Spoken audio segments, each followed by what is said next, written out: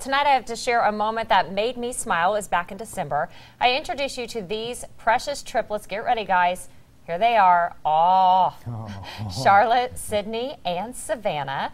They are identical. They were born after a very rare pregnancy and just thrived at Methodist Women's Hospital.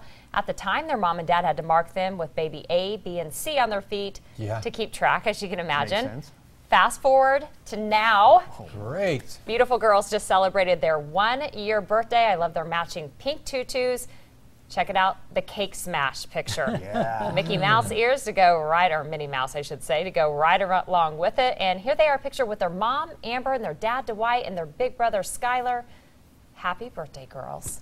Wow, that is a busy family. They are about to have their hands full with them crawling and walking. And Amber just handles it. Yeah, she does a great job. So happy Bless birthday. their hearts.